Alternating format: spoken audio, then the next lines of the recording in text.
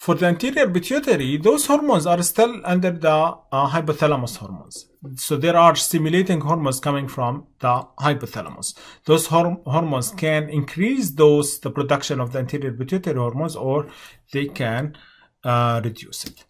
The main hormones that are, secreted by the anterior pituitary gland are the growth hormones, thyroid stimulating hormone, adrenocorticotropic hormone, follicle stimulated hormone, follicle stimulating hormone, luteinizing hormone, and prolactin. Those hormones, the GH, TSH, ACTH, FSH, and LH, those are called the tropic hormones. Why it's tropic hormones? It means that they induce production of other hormones from other glands. Okay, that's why the pituitary gland is a master gland of the body, because it can affect some of the other big important glands in our body. Now, the big hormone out of this group is the growth hormone, because this hormone, from its name, it's responsible for the growth of the body. So it regulates the growth, it regulates protein synthesis, and the cellular replication, the mitosis.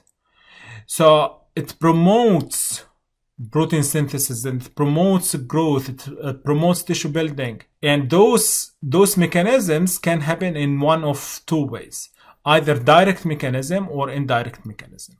The direct mechanism is something known as the glucose sparing effect.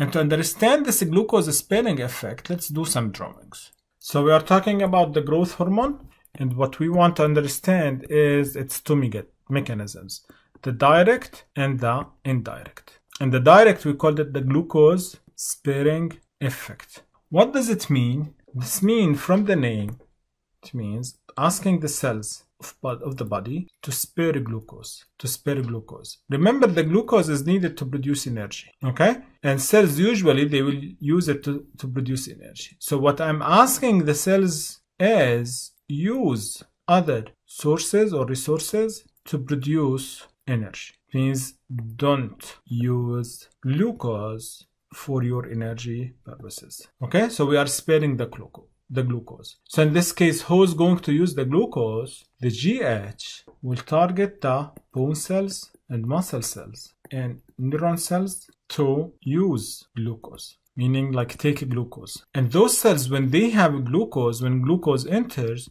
glucose will promote protein synthesis in those cells, promote mitosis, okay, and in general promotes healing, for example, promote growth. So if you are increasing protein synthesis, mitosis, it means you are increasing the mass of the bones, the muscles, and the neurons. Also, one effect of the growth hormone is to the adipose cells. It's asking the adipose cells to break lipids and release them in the blood. Why?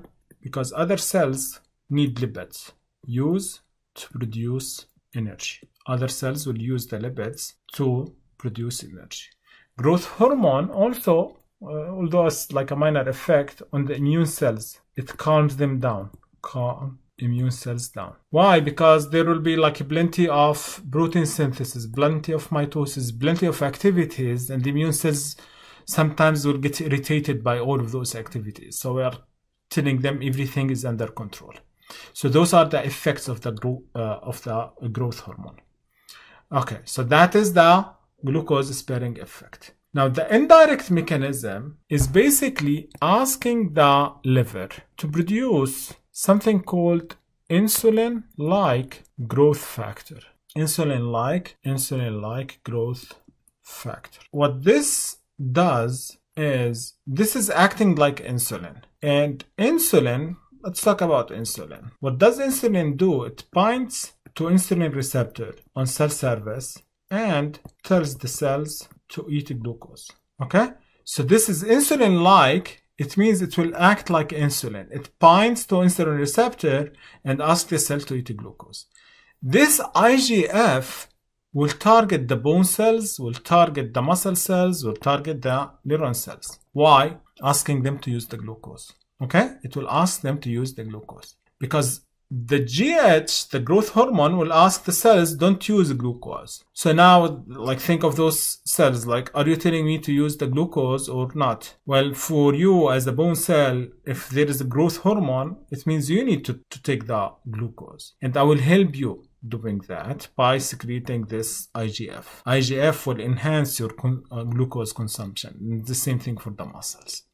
Okay, so through those two mechanisms, the growth hormone will promote growth, will promote mitosis, will promote protein synthesis. Now, sometimes we get abnormalities in the growth hormone. What does it mean? It means that I get sometimes hypersecretion of growth hormone. This hypersecretion, the overproduction of the growth hormone in children, would result in something called gigantism, which means like a huge body structure. Those are the average guys. But this, with the hypersecretion of growth hormone during his childhood, he got into gigantism. Remember, we just were talking about like growth hormone will target the bones and the muscle cells. So this is the result. There is nothing wrong with the person. It's just, big body mass. In adults, hypersecretion would result in something called acromegaly. And this acromegaly, it means that the bones of the face and the bones of the hands and the limbs would grow faster than the rest of the body. So for this person, you will see like a prominent nose, for example. You will see prominent cheeks or chin in those persons. On the other hand, hyposecretion of the growth hormone in kids will result in pituitary dwarfism. Dwarfism, it means that those patients or those people will have very short body. Like we are talking maybe around 3 feet or 2 feet. Nothing wrong with them mentally. It's just that their body did not grow to its full size or to the average size. The other hormone from the pituitary gland, from the anterior pituitary gland, is the TSH. TSH is the thyroid stimulating hormone. TSH under the hypothalamus will secrete thyrotropin releasing hormone, will target the anterior pituitary. Anterior pituitary would release TSH. TSH will target the thyroid gland to release the thyroid hormone, and therefore it has its own target cells, which we will talk about this. So the TSH basically is asking the thyroid gland to release its thyroid hormone. This is also a negative feedback mechanism. Then we have the adrenocorticotropic hormones. Those are targeting the adrenal cortex. We will talk also about the adrenal cortex to secrete mainly corticosteroids like cortisol.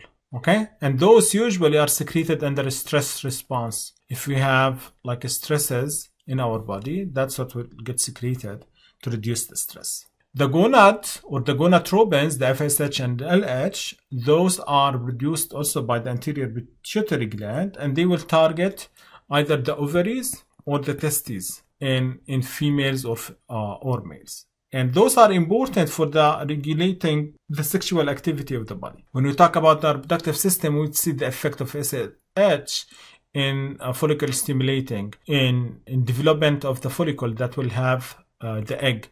LH will induce the ovulation in the female reproductive system. Both of them will affect the testes, will target the testes to produce testosterone. Then there is the prolactin. This is the promote lactation, the milk production in women. And during pregnancy will contribute to the development of the mammary gland. So this is a summary of all of those hormones from the anterior pituitary and the posterior pituitary, of course. I'll stop here. In the following video, we'll continue talking about the thyroid and the adrenal glands.